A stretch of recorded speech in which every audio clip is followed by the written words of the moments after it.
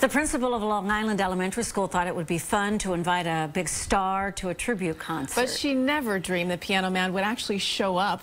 CBS 2's Andrea Grymes has more now from Glen Cove. There's an old man sitting next to me, saying, "Man, I just love when you sing."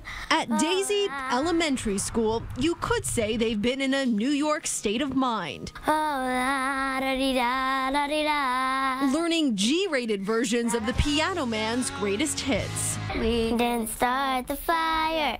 With some lyrics tough for even adults to memorize, more than 350 kindergarten, first and second graders at the Glen Cove school spent months preparing for the River of Dreams, a Billy Joel tribute concert. A lot of days.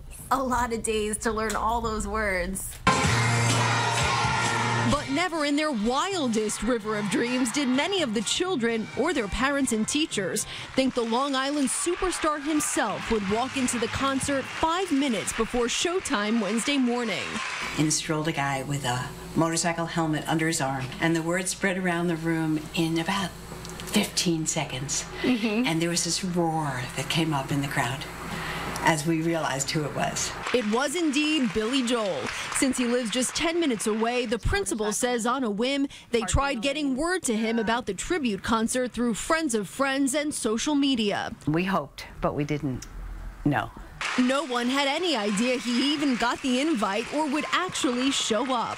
I was like, oh my God, he came. The tribute featured 15 of Joel's biggest hits, with some lyrics changed to be child-friendly. He sat in the back of the auditorium for the kindergarten and first grade performances before leaving. I thought that it was amazing. Last year, these students did a Beatles tribute, but there was no Paul McCartney surprise.